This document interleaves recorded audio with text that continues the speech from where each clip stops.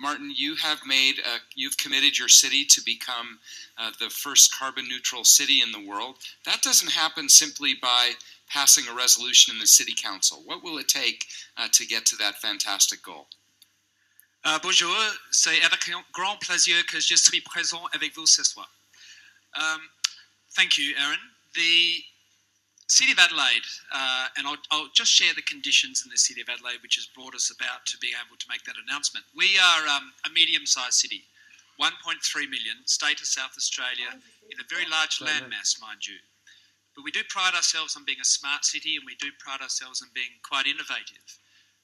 And we usually coin this phrase in Adelaide called City of Firsts. And what that means is over many, many decades, if not generations, we've just socially, culturally, commercially, and now environmentally, I think we just like to do things first. And that may be a function of our size. It might be a function of our collaborative nature. I'm not sure, but the conditions are good.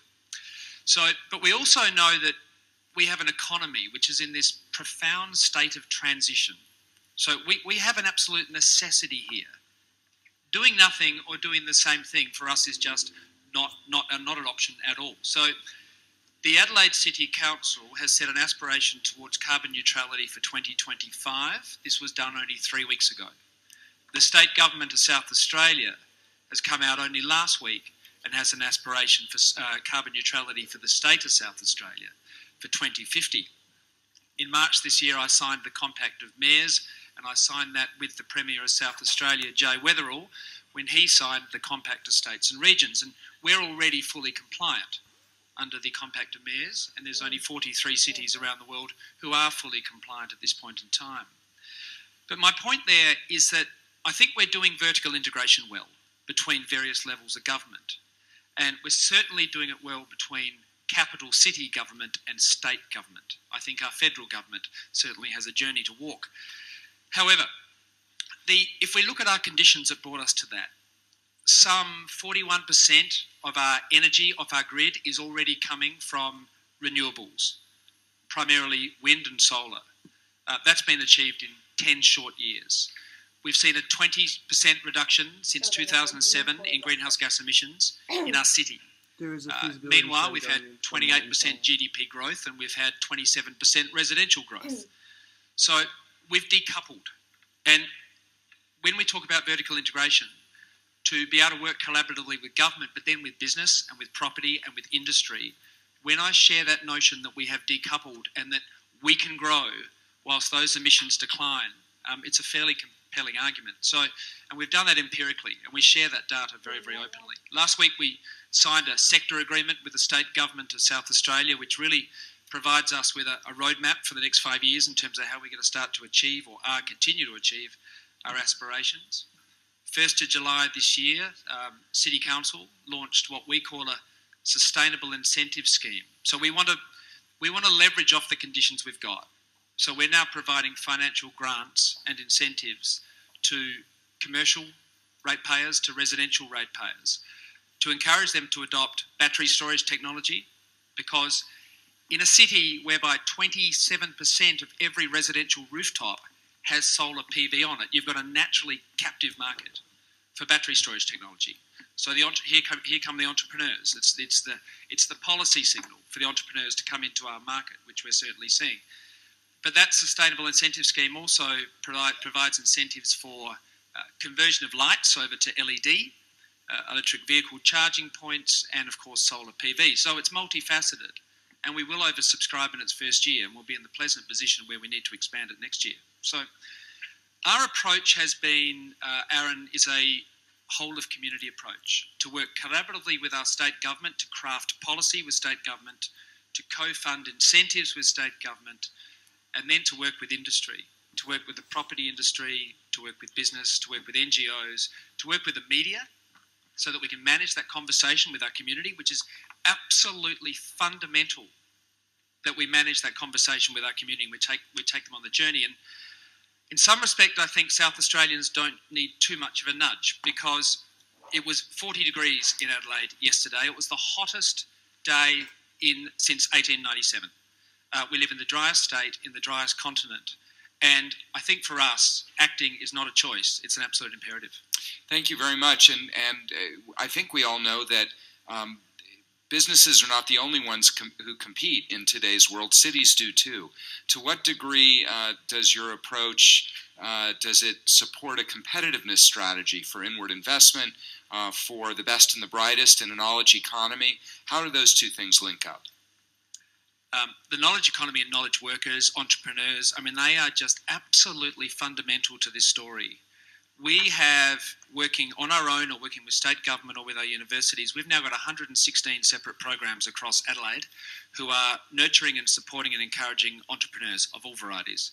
So our job is to set the policy, work with industry, help industry. I mean, it's got to be entrepreneurs who unlock the solutions. It's got to be the entrepreneurs who find the gaps. It won't necessarily be us, but our job is to create the conditions to do it.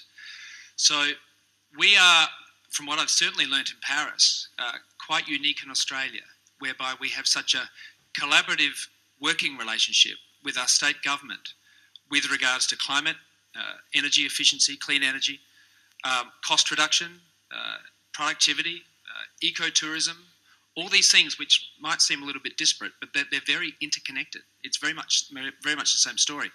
So it's policy and it's collaboration, which is where we're seeing the difference. So one that's come in here, and this is for our two mayors, and I'll paraphrase the question that's come in, thank you, Sir David, is how do you, as mayors of cities, navigate the policies from your national government? Sir David's conveniently leaving as I'm about to ask about national government policy.